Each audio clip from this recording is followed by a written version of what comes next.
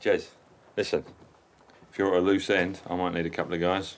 Do a job, cash it in. Oh, the high-quality upholstery is like a knife in my back. All we need is another guy.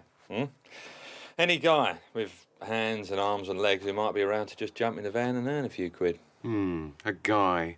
A guy who needs a bit of cash. A guy. Where can we find just a regular guy? Any guy? I'm trying to think, but I can't think.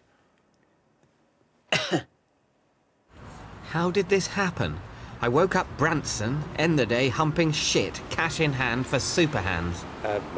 Where do I go? You're riding bitch. On the bitch rack. God, Hans is my boss. Jeremy's probably my line manager. Sorry for the delay. While I was waiting for the food, I actually sketched out a potential invite for the JLB Survivors fundraiser.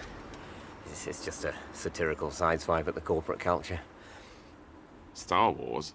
If you stroke my down, I shall become more purple than you can possibly imagine. Yeah. Isn't down for a duck, not a cat? Yes, but it's got to be cat because of purple. Is it? Yes. But if you stroke my down... Yes.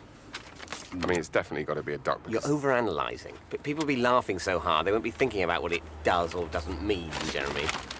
Where's my fucking nugget? I've dropped about 6 social classes since this morning. Where's my onion rings? This is... You fucked this order right up, haven't you? Hey? Haven't you? Hey? Answer me! Yes. Right. I'm having your chicken wrap.